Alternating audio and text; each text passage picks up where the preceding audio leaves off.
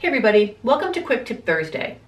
I have a true blue quick tip for you today. How many times have you run around your sewing room looking for a screwdriver because you have to change the needle on your machine and you can't find the screwdriver?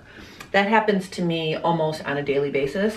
And then I realized if you have metal bobbins, you can actually use them as a screwdriver. So I just want to show you quickly how to do that.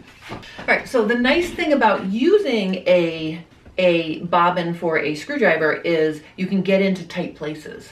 So see, all I have to do is line the edge of the bobbin up with my screw and I can loosen it. Then I can use my finger, okay, if I need to change my shank or my presser foot there. And then if I need to tighten it, I'm just going to tighten it over here. So it's just very easy. On this side, there's a needle bar up here, and it's very hard for me to get my finger up in there. I'm just going to show you. See, there's not a lot of space.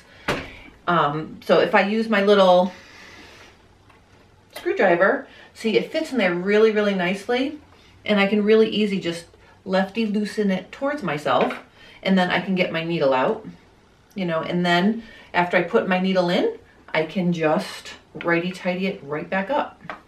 So this makes it really easy to loosen and tighten things that you need a screwdriver for, especially if you've lost your screwdriver.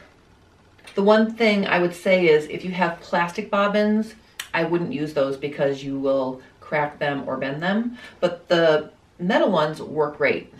So get yourself a metal bobbin and keep it handy to be a screwdriver. So that's my tip for today. Next week on JSD TV, I'm going to show you how my bag looks now that I put the piping on.